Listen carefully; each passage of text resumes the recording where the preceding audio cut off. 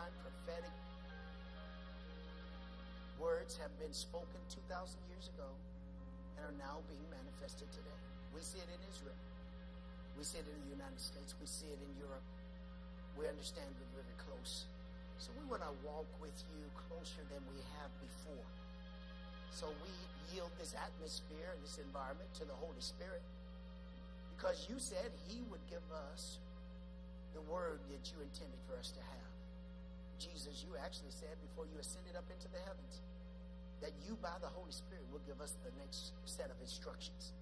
So we're listening now that the Holy Spirit will teach us and instruct us. Holy Spirit, every spirit in this room is submitted to you. I am submitted to you. Use me today, my mind, my mouth, my heart, to minister the accuracy of God's word. In Jesus' name we pray. Everybody in agreement said, amen. Lift up your Bible and let's say it together. This is my Bible. I am what my Bible says I am. I can do what my Bible says I can do. I have absolutely everything my Bible says I have. I'm a believer, not a doubter. For faith comes by hearing, and hearing by the word of God. And my life is the better after having heard the word of faith. Amen. I was just going to, say, I'm going through my closet, and I'm trying to wear all my old stuff before I can't wear it anymore. Because, I got goals that I've set for myself, and I'm reaching them. So I won't be able to wear some of these in the year 2013.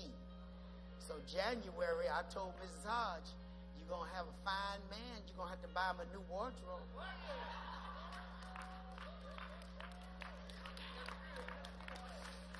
I said, I'm not going to be able to wear them clothes. I've had these clothes. This right here is probably 10 years old, if not 15. Way back in the Holy Spirit conference days. Yeah, long time. You have to keep your suits right. They'll last a long time. Amen. Amen. Amen. But it's time for it to go. Did I give you a confession yet? Let me do this introduction before I take you to the scripture. How many watched the news lately?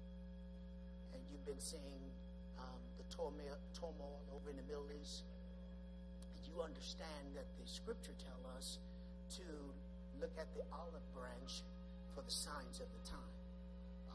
Olive branch representing the nation of Israel, always telling us to pray for the peace of Israel and for its protection.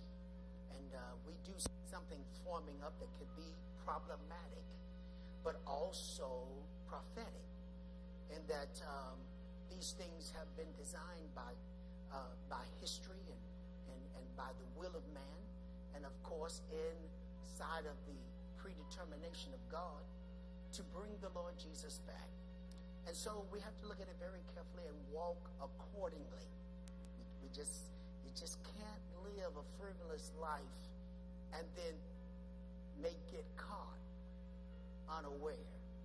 You see, you always want to be watching, right? You always want to be ready. You don't want to live a bad life and then get caught. I guess my mama used to say, with your drawers down. Oh, come on, man. Yes, sir. Yes, sir. That's an ugly thing. Get caught with your drawers. Praise the Lord. So you always want to live as though you're expecting that moment to happen anytime. And Peter was he's a pretty cool cat. If you study Peter, he's like from the street. Because Peter would take his knife out and cut you, and then he'd curse you, and then he'd jump in the lake naked. Peter had a real personality, you understand? But he was changed by Jesus, by being around Jesus. And Jesus used him to preach the first sermon after Pentecost. The day of Pentecost, the Holy Spirit fell. Peter came out and preached that first sermon that gathered 3,000 souls in a harvest. Well, part of that message and part of the exhortation was he exhorted the people, you need to save yourselves from this untoward generation. Now, if you start doing a research on untoward, it means perverted. It means it's a perverted generation. And the peculiar thing was, he said, you have to save yourself from it. Okay, now let's talk. I'm just introducing my message. So, what does he mean, save yourself from it? Well, we understand through Scripture that every man has been created with a free will. So it's not God, even though he created you, will not force you against your will. Amen. Got it? So he's not going to make you do things you don't want to do. You have to be willing. You have to be pliable. You have to be yielding. You have to say yes for yourself. Mama can't say yes for you. Daddy can't say yes for you. Spouse can't say yes for you. You have to say yes to God for yourself. So God will put you in scenarios to try to help you. He sends people across your pathway to minister to you, try to show you his goodness and that he wants you to be preserved and saved from the wrath that is to come.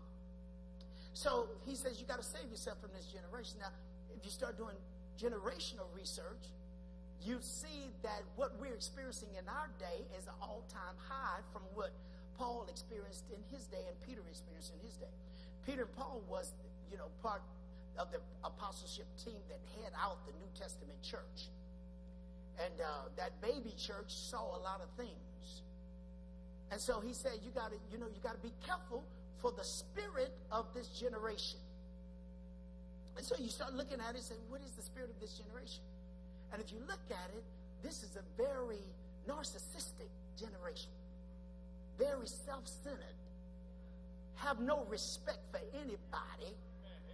Young, old, or indifferent. I've never seen a generation like this before that do not respect their elders and won't respect. God said respect, the gender. You respect women and you respect children. I've never seen anything like this.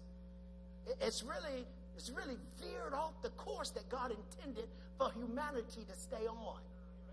You understand? So our generation is very, very perverted.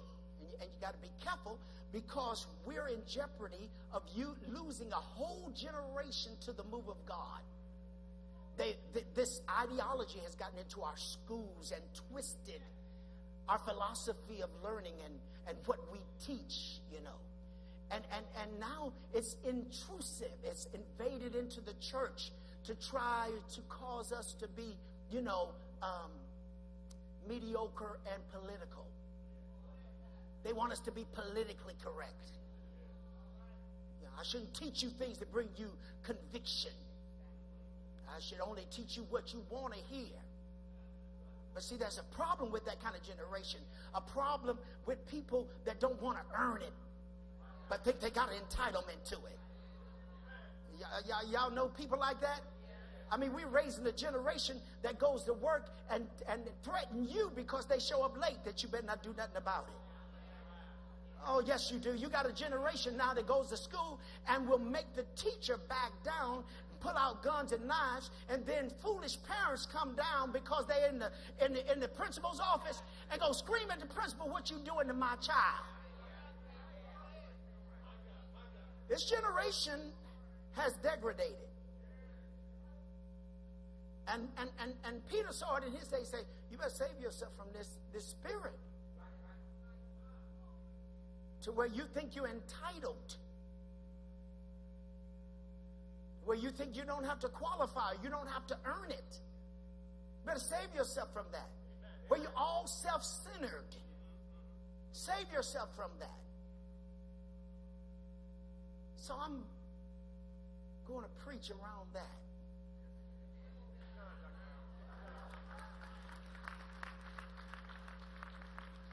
I'm looking in the scripture and I know that things happen on purpose. Even our scientists say things can't happen without a cause. There's cause and effect. Well, the scripture does say the same thing. The curse causeless cannot come. Which tells us that the things that go on in our life is not accidental. Really, you need to stop looking at serious consequences and crises and situations as accidents and incidents. They're all a combination of actions or choices that we've taken. We as humans, especially Christian people, religious people, they got this thing about blaming everything else, even God, for their outcome. And that's because they don't study enough to know that it really is our decision and choice. Choose you this day whom you will serve. Your life is a sum total of the choices that you've already made. You're living now what you made a decision on yesterday. And your future is being made today. Look at somebody and say, he's going to preach so good today, I'm going to slap you.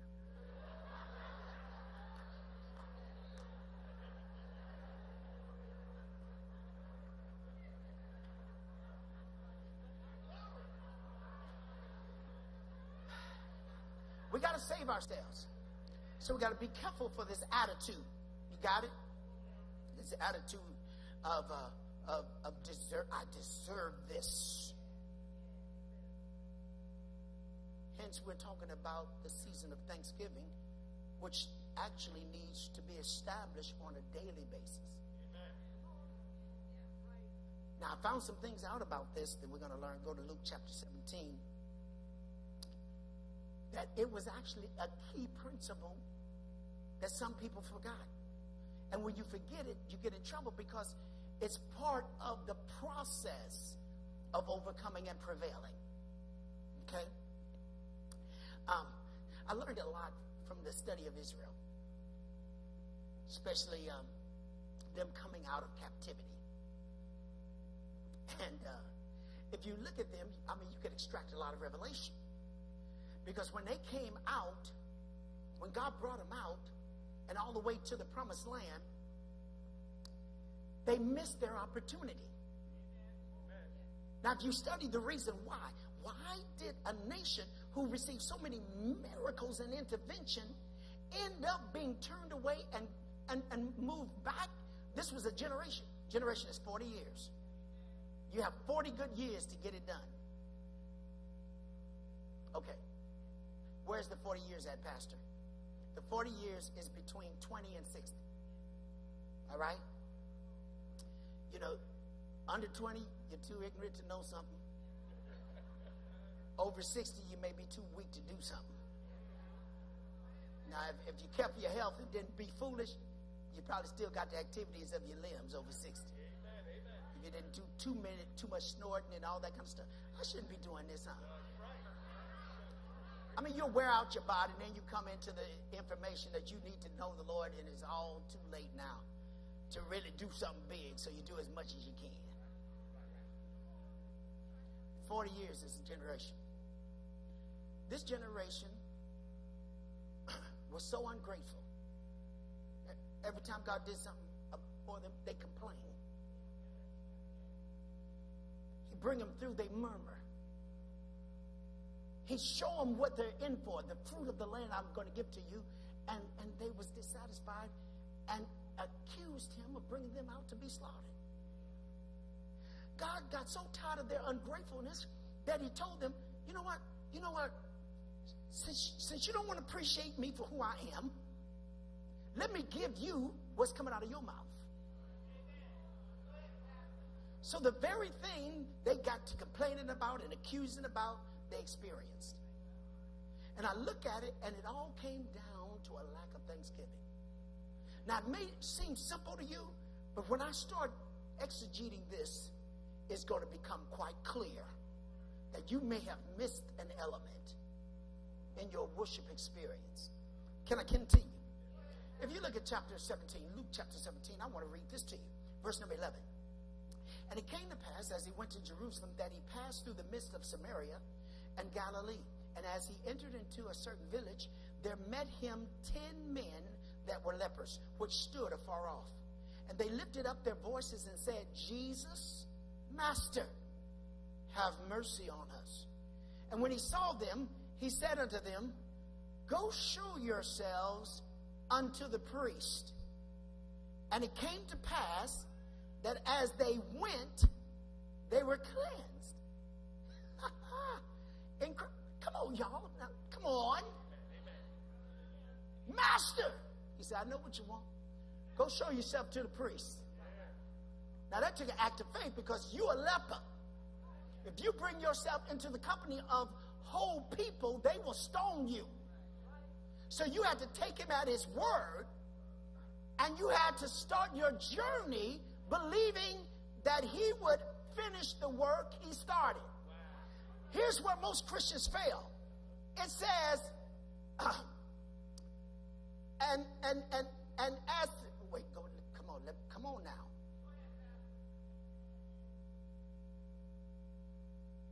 "14. And it came to pass that as they went, they were cleansed." Come on, you guys, you got to read scripture. Nothing's going to happen until you start. You got to get this. Y'all waiting for him to start. It don't work like that. Nothing happens for you from the act of faith until you actually put some action to the word that he gave you. And that's where Christians fail. They're sitting around, I'm waiting on the Lord. I'm waiting on the Lord. I'm waiting on the Lord. Why don't you get up?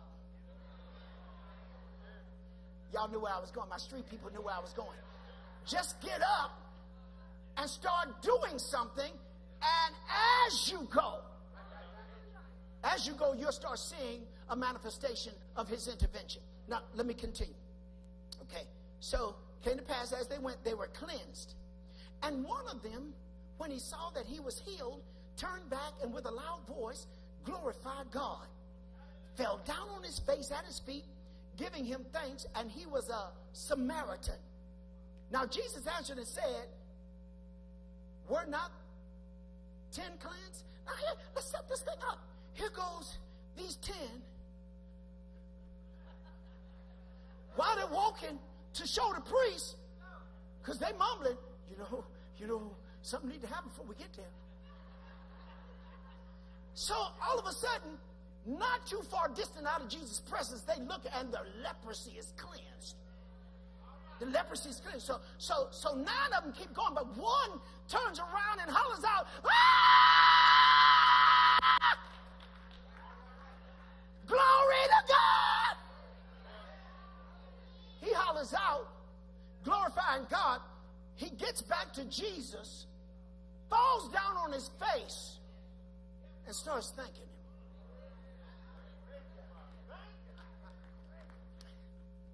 Look at somebody and say, he started thanking him. Now you would think, okay, Jesus should be satisfied. But look at the first thing Jesus says. Jesus answered and said, were there not 10 cleansed? But where are the 9? His focus wasn't on the one. At that moment, he thought to himself, where are these other people I healed? As though he expected something back.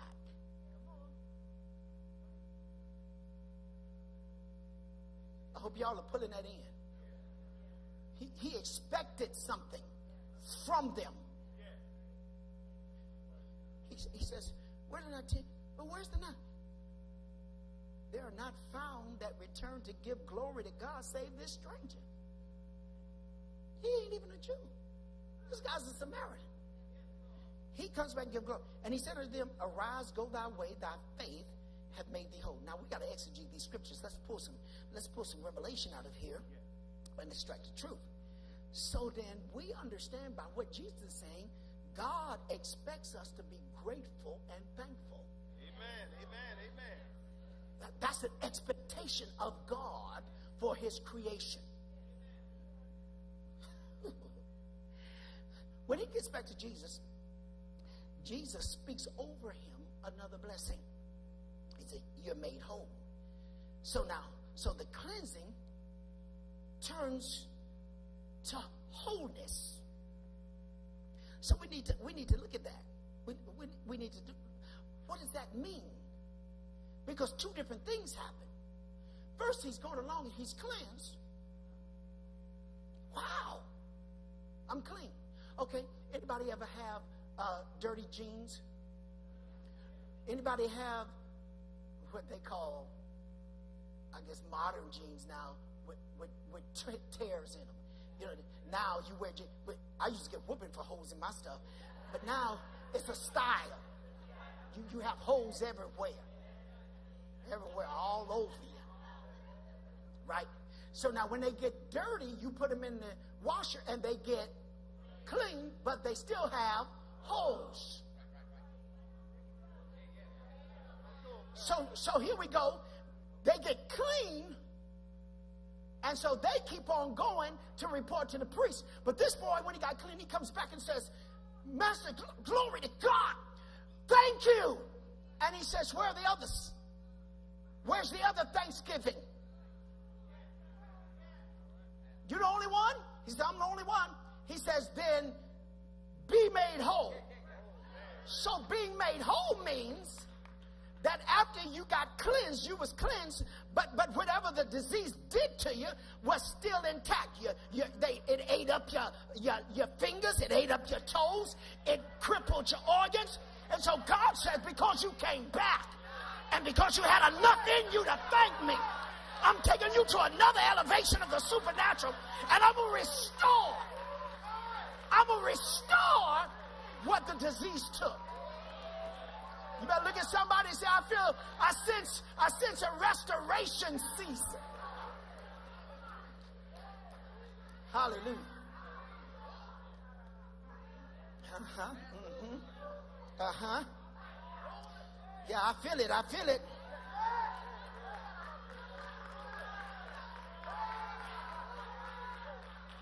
I sense a full recovery coming. Yes, some of you been restored enough where you can make it, but that's not good enough. I sense if you get this revelation, there'll be a full recovery of everything that was taken. Hallelujah, somebody. So his thanksgiving,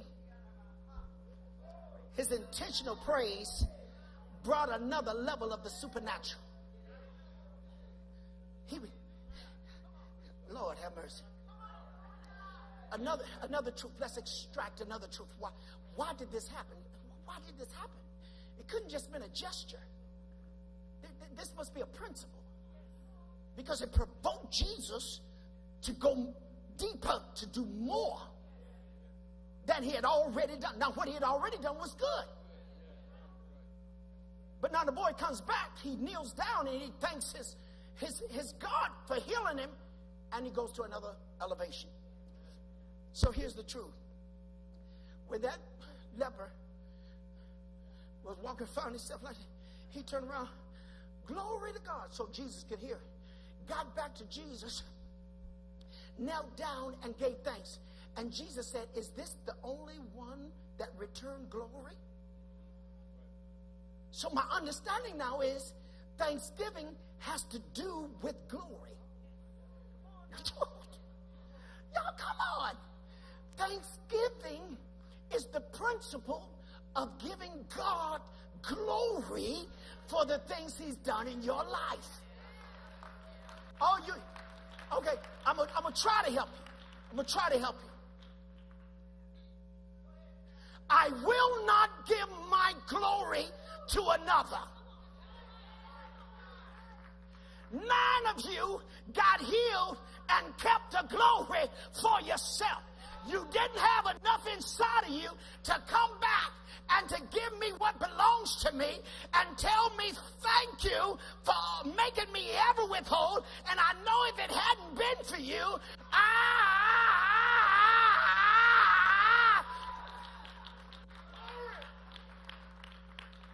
y'all got to understand, you only got half of what you're supposed to have. You're not finishing the process. Okay. All right, go to Philippians chapter 4. See, we don't understand it. Because we're in situations where we don't think we ought to say, we ought not give no praise. We ought not give no thanks. Huh? You don't understand, Perverted, I'm going through. You understand, I lost my job. And because I lost my job, I lost my house, and then I lost my car, and then some of us, we lost our families. And you want me to give thanks in this horrendous situation? Philippians 4:4 says, rejoice in the Lord always. And again I say, rejoice. So one ain't good enough, baby. After you done found your place of worship, he said, now when you rejoice, I want you to come right on back with another rejoice.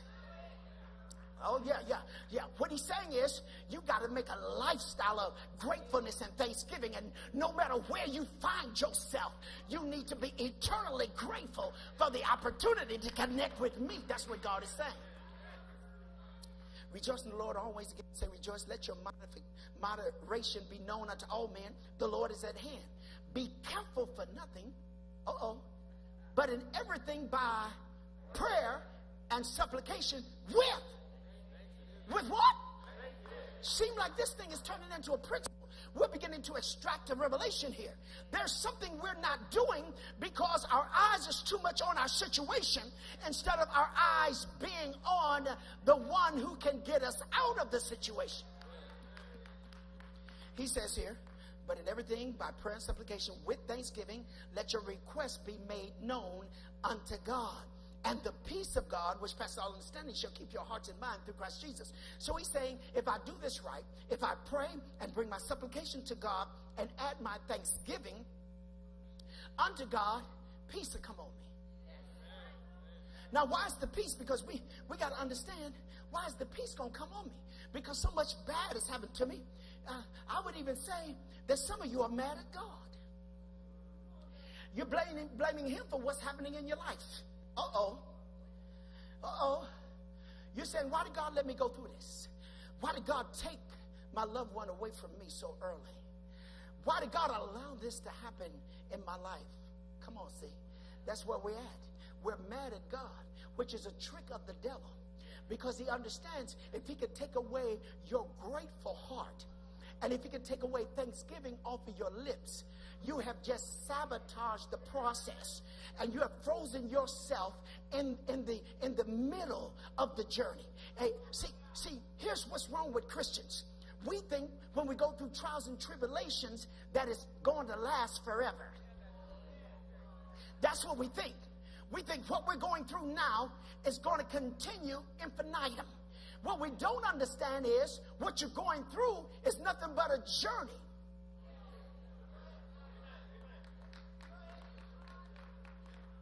Now, y'all passed many chicken places to get here today.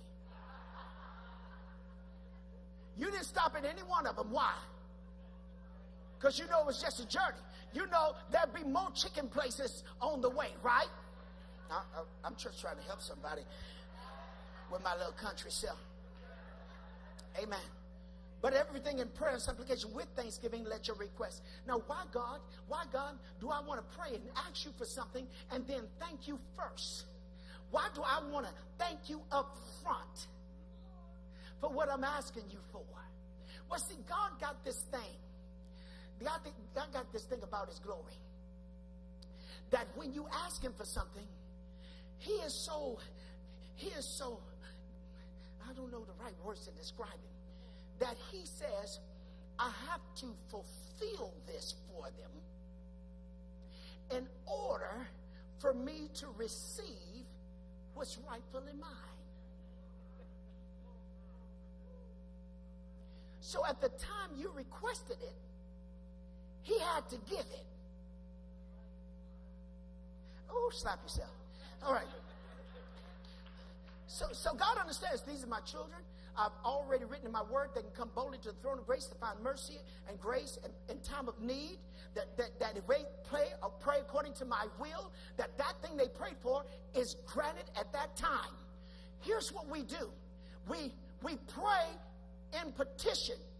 We'll praise, walk away without thanksgiving. Because we're saving the thanks for after the manifestation. When this blind boy taught us that when you thank him, it's an act of faith affirmation. What I'm doing is saying, I thank you for where I am and what you've already done. And I'm thanking you that you are a good God. But what that boy didn't know, he had launched himself into another level of faith that extracted another level of the supernatural in his life. So now that we know Scripture and we don't have to depend on stuff, we know Scripture. Look at your neighbor and say, get ready. We understand that when we give thanksgiving, it is the seal to the request. What does that mean? I mean, when I came up to you and I prayed and I put my petition together, I know you so much. You're such a good God, and you're all powerful, all knowing, that I put my total trust in you despite the situation that I'm now in. I know that I'm facing traumatic situations. I know that things are happening in my life out of my control.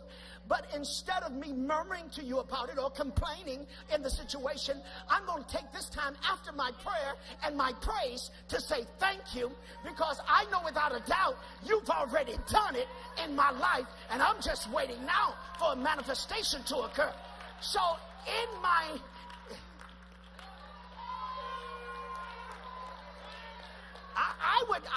I would say that some believers have not had, this has been a missing element in your life. You prayed, you praised, but then you waited. You waited instead of thanking him. Instead of walking in gratefulness. And when people ask you, how's it going? You just say, well, you know what? I'm praising God for my prayers have already been answered. They've been heard and granted. But I can't see no difference in you. Well, that's all right, because if you just keep on watching, if you keep waking up day and going to sleep at night, one day you're going to wake up and you're going to see a total change in my life, because I'm totally convinced. You see, I've already finished the process. All right. I still got to get you somewhere. 1 Thessalonians 5:17 says this: pray without ceasing, and in everything give thanks. Okay, wait a minute. He said to do what? He said pray without ceasing in everything, which means in every one of your situations. He doesn't care what your situation look like. You want to know why he doesn't care? Because he's greater than your situation. But he needs you to finish the process.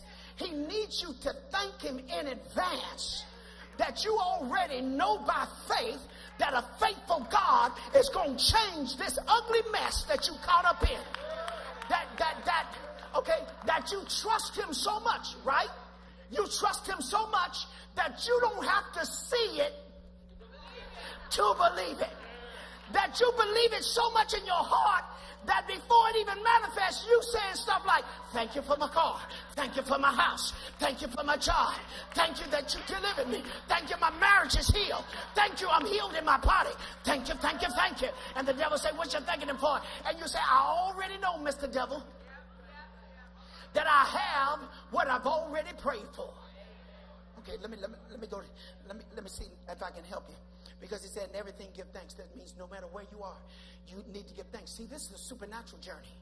See, you let your natural get a hold of you and you magnify the natural without going into the supernatural. The supernatural demands the process to be completed.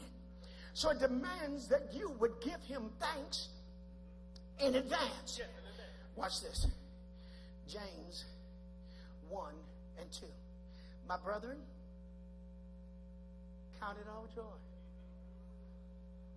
when you fall into diverse temptations, tests, trials, and tribulations, knowing this, that the trying of your faith worketh patience. But let's deal with this for a minute.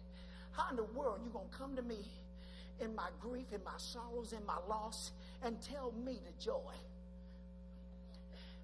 Count it all joy. But we read, it said, in everything give thanks. Didn't we read it? And then all of a sudden, James want to come on and pick up and extract the revelation that, man, whatever situation you're in, count it as joy. How losing somebody, how I'm going to count that as joy. How losing my job, I'm going to count that as joy. How people talking about me, man, don't you understand? People don't like me. How you want me to walk around and count it as joy? All this stuff is too much for me. It's overloading me. And you say, what? Count it as joy. But what we know as believers is what he said, that when we give our prayers up with thanksgiving, that the God of peace will cover us. The reason you don't have no peace in your situation is because you haven't given it to God yet. And the reason I know you haven't given it to God yet, because you're not going to thank him until you get the end result first. You're waiting to see something to thank him for, when actually the scripture says you got to thank him before you see something. So you got to start counting stuff as joy. I'm going through with my job, but I counted joy. Going through a little bit, woo, but I'm counting it joy. Back up, joy. I'm counting it all joy. Why are you counting joy? Because by his stripes I am healed. Yeah, but praise the Lord, joy. You got to really do this stuff. You just can't get in here and be entertained by it. You got to take it home with you. Well, the pastor said, when I lose stuff, I need to count as joy. Okay, there you go. Joy, joy, joy. Yeah, there she go. Joy, praise the Lord, joy. There he go. Count it all joy. Yeah, rejoice. Well, Lord, I'm rejoicing as much as I possibly can conjure up in me. Joy. I rejoice. Thank you. Then the revelation kicks in. Well, pastor said, if I thank him, then I seal the deal. And the devil can't stop him, because if the devil can stop him, he'll prevent him from getting his glory. So once I start thanking him on a daily basis for something I can't see, he has to manifest it, because he said he's a jealous God. He will have no other gods before him, and he will not allow anybody to have his glory. So now I understand the revelation. No matter what situation I'm in, I'm going to count it all joy. Why? Because I know it's going to work for my patience. What you mean gonna work for your patience? The trying of your faith works your patience. It works that perverted spirit that's trying to get on you. That sadistic, narcissistic spirit of entitlement that tried to get on you. Because you're in a situation now where you can't do this by yourself. This is out of your control. You can't call the shots on this one. You need God to show up on this one. Now you got to work a process that's working your patience. You need some patience because there's been some stuff in you that sabotaged you before. So now that you're working this thing and the trying of your faith is producing patience in you, and God is actually extracting out of you all of those poisons that have destroyed your opportunities before. Slap somebody and say, he's talking to you. He's talking to you. But then he says, let patience have a perfect work, that you may be perfect and entire. So if I just walk through this thing and thank God, I'm thanking you, Father, for it. I know you did it already. I just want to praise you today. One thing I learned in the Church of God in Christ is how to say, thank you, Jesus. Didn't we say it a lot? Thank you, Jesus. Thank you, Lord. Thank you, Jesus. Thank you, Jesus. Thank you, Jesus. Thank you, Jesus. We may not have had nothing, but we sure had a solid foundation where nothing could take us away from our God. You can be like Job and lose everything you have, but we learned how to stay connected through our thanksgiving. Look at somebody and say, I need to thank him right now.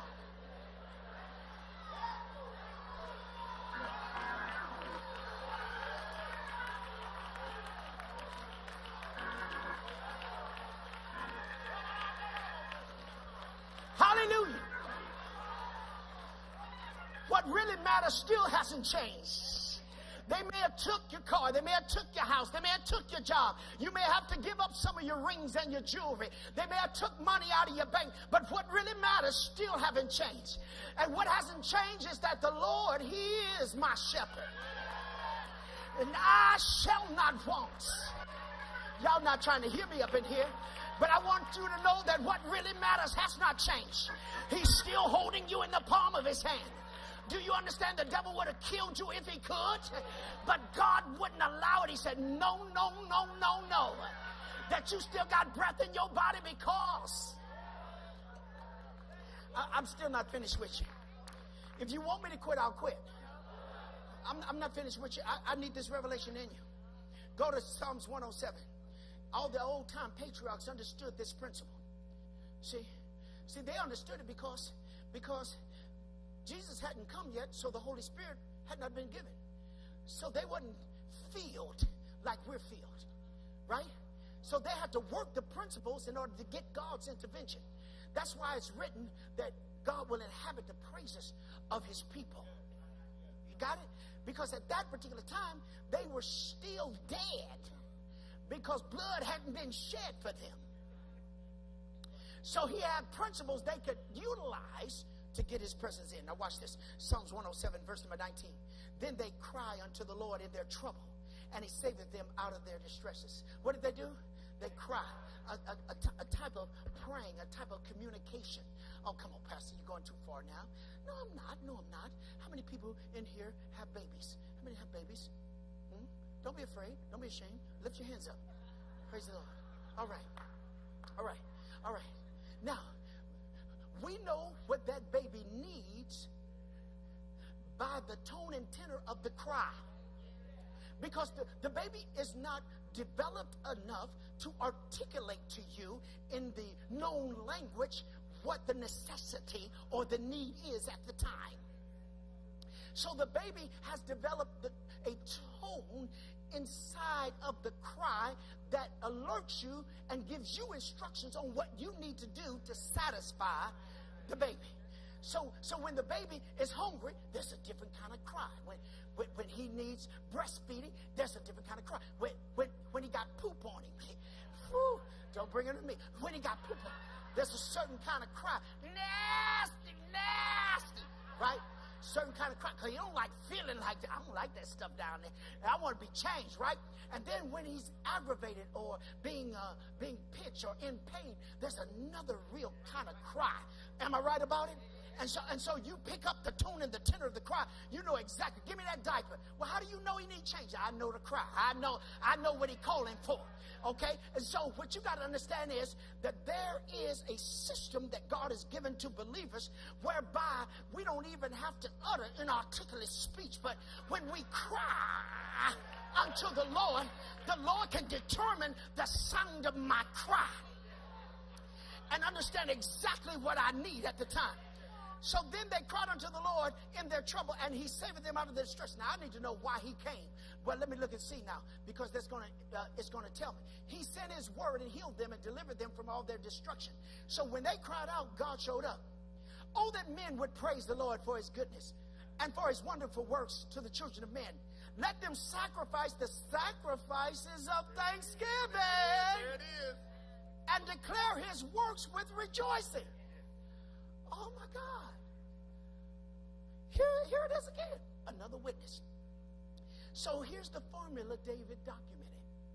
First, you pray. Supplication and petition. You pray. Then you praise.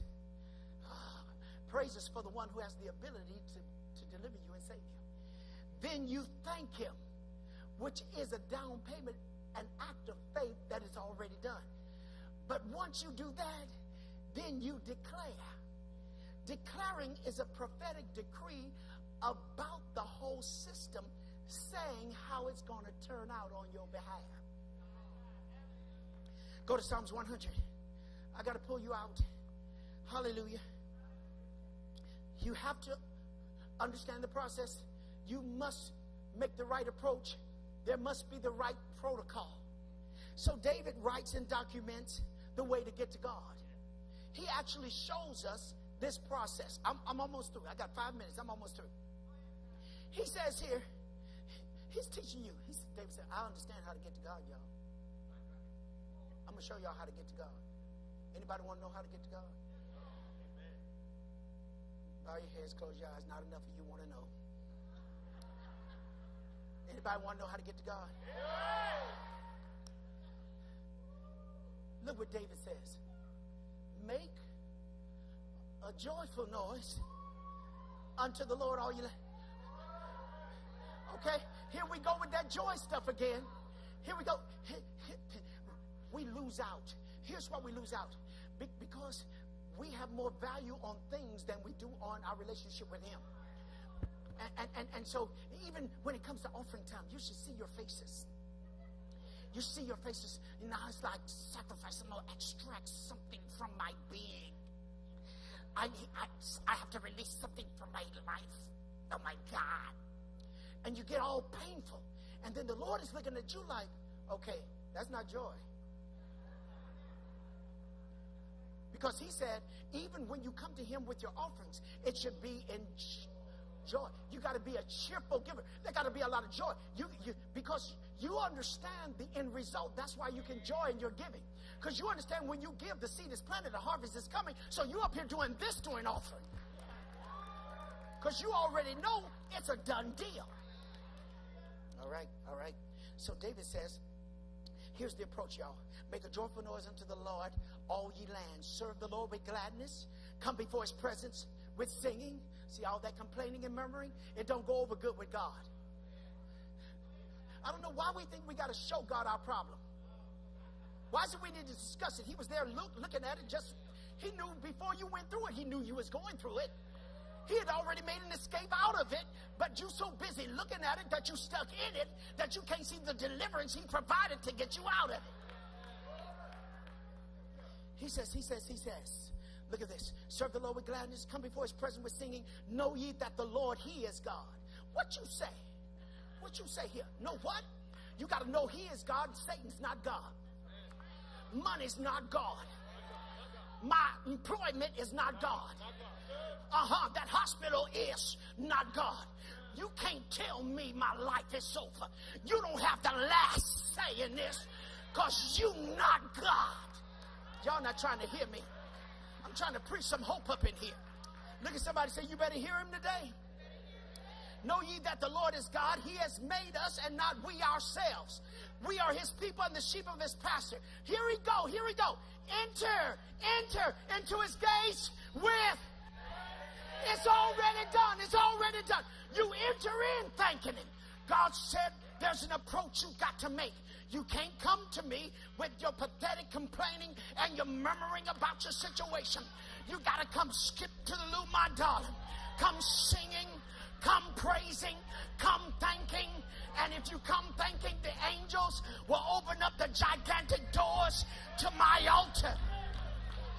Can I get a little more? Can I get a little more? Just a little. Enter his gates with thanksgiving, into his courts with praise. Be thankful unto him and bless his name. For the Lord is good, and his mercy is everlasting, and his truth endureth to all generations. Okay, so now we understand the way to get to God. David said, I know how to get to God. I know how to get in there. In fact, you should look at this very closely because there's no blood sacrifice, yet David is an Old Testament patriarch with New Testament ways. He was able to get to God without blood. Oh. He got to God. Why did he get to God without blood? Because he had his glory. He said, I got glory for you. And God said, the door's open. Come up on here. Come on, y'all. Come on, y'all. He was able to get to God. Now, David documents his results. He said, I know that I enter his courts with thanksgiving. I come in there with praise and singing. And this is what happens. After I pray, after I praise, after I give thanks, and I start declaring. So I already declared the end from the beginning. So what I'm going to do is say, the Lord is my shepherd. I shall not want. He maketh me to lie down in green pastures. He leadeth me beside the still waters. He restoreth my soul. What? Yeah. When you've been depleted because you've been going through and everybody been talking about you. They've been talking about all that faith you've been talking about. And they teasing you because you're now exasperated. But what you didn't understand was when you start saying thank you, the peace of God comes over your life. When you say thank you, restoration begins. He said, I'm going to restore your soul. Look at somebody, say, I feel a restoration coming. Then he goes on to say, he restored my soul. He leadeth me in the paths of righteousness for his name's sake. Yea, though I walk through the valley of the shadow of death. You got to understand what I'm talking about. I've been through a whole lot, going through a whole lot right now. But I still got gratitude in my heart and thanksgiving in my mouth. No matter what I'm looking at, no matter what I'm facing, I know my help coming from the Lord. Y'all just gotta let me cool it. I gotta bring this. Say, bring it, Pastor. Oh Lord, oh Jesus. Here we go. Yea, though I walk through the valley of the shadow of death, I will fear no evil. That's where we are today. This is the time of terrorist intimidation and fear. But when you walk with God, you can say, I will fear no evil, for thou art with me. Thy rod and thy staff, thou preparest a table in the presence of mine. So what I'm learning is that when I know how to get to God, God knows how to get to me. Oh, come on, somebody. I'm in a situation, and I have to not only pray and praise and give thanks, I got to declare the outcome. Come on, somebody. So I'm up here calling the Lord my shepherd. I'm saying what he's going to do in my life. And I'm so confident that even when I walk through my worst day, I'm in my worst day. It's dark, it's dreary, it's an evil day. Things have turned against me.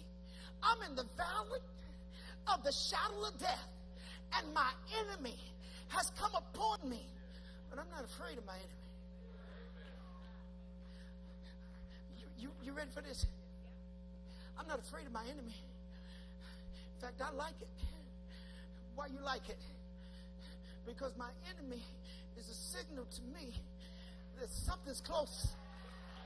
Something's close. So instead of me fighting with my enemy, I don't mind sitting down eating with him. I'm going to keep him real close. I'm going to keep him real close because I know when my enemy comes upon me to eat of my flesh, my God will prepare a table before me in the presence of my enemy. So now I'm not dreading my enemies. Why? Because I know that they are nothing but a sign of how close my deliverance is. Somebody's been going through something in this house. I am here to prophesy to you. Yes, God has sustained you through this time and you've been cleansed. But there's another level. If I can get some praise out of you and some thanksgiving, there's another level of wholeness that you're about to enter into. Yeah, they took your house, they took your car, they took your job, your family got discombobulated. But if I can just get you to thank them right where you are.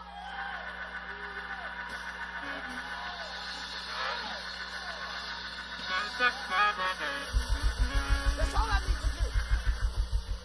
If I could just get you to thank him in all things. I know stuff is horrible right now. I know stuff is terrible right now. But if I can get you to put that aside, stop letting that be God.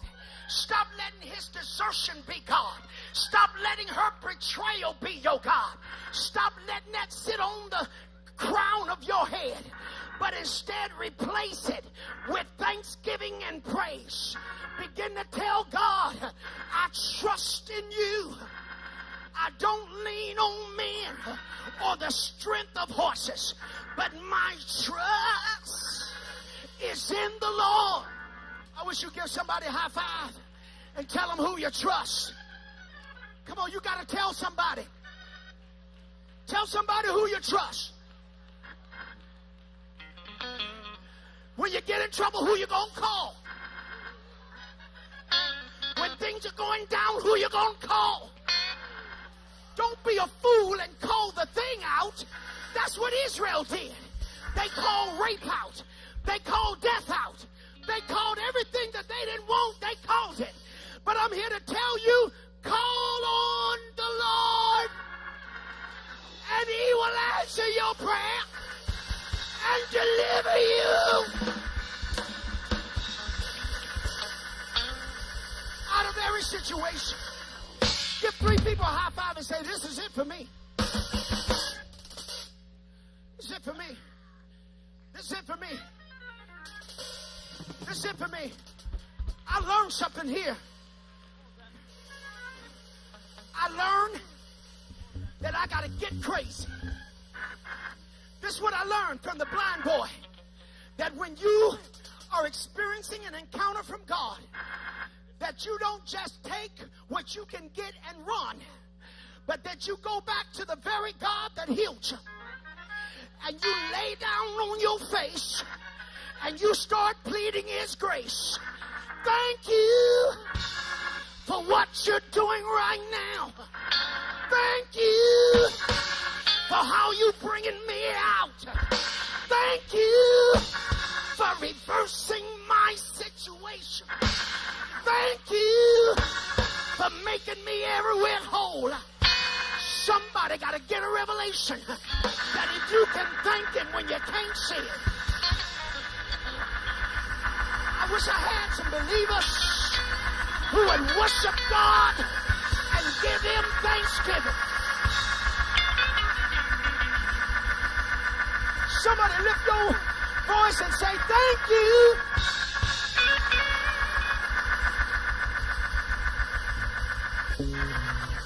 Thank you for bringing them back. Thank you for making it all right.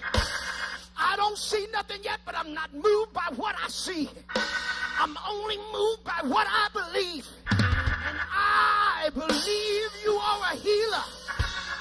You are a fixer, a heart regulator. You are a deliverer.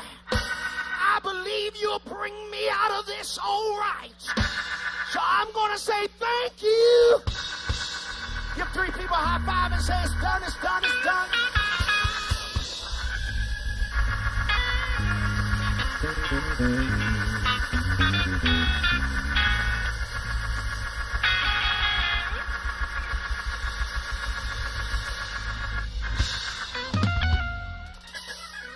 Ooh. Oh. Oh, oh, make one joyful noise unto the Lord, all ye lands. Make a joyful noise. The reason the devil is attacking you so hard because he want to close your mouth so God don't get the glory. He's been trying to get God's glory ever since he was in heaven, but God kicked him out into the earth, and now he's trying to take God's glory right out of your mouth. But if I was you, I'd make a joyful noise unto the Lord, all ye lands. Somebody scream in here. Somebody scream louder.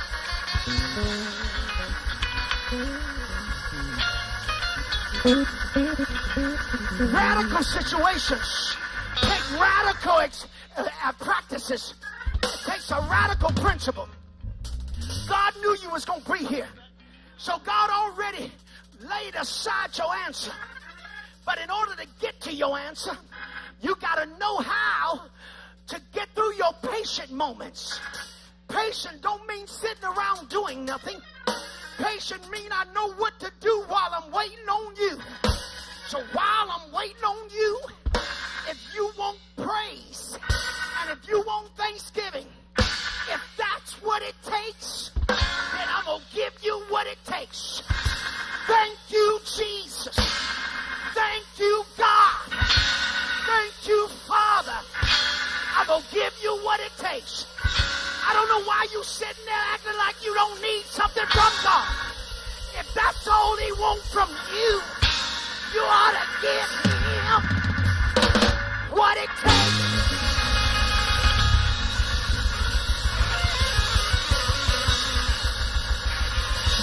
Open your mouth and give him praise.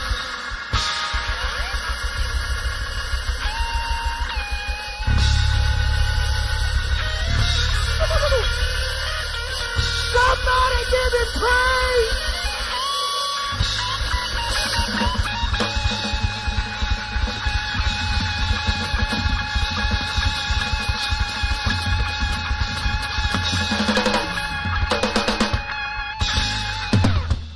Thank you for my job. Thank you for my house. Thank you for my bank account. Thank you for my healing. Thank you for my loved ones. Thank you. Thank you. Thank you. Thank you. Thank you for my promotion. Thank you for my elevation. Thank you for the call on my life. Thank you for my husband and my wife. Thank you. I wish I had somebody who knew how to give God a crazy praise. Do you have anybody can give God a crazy? Can I get somebody to give God a crazy praise?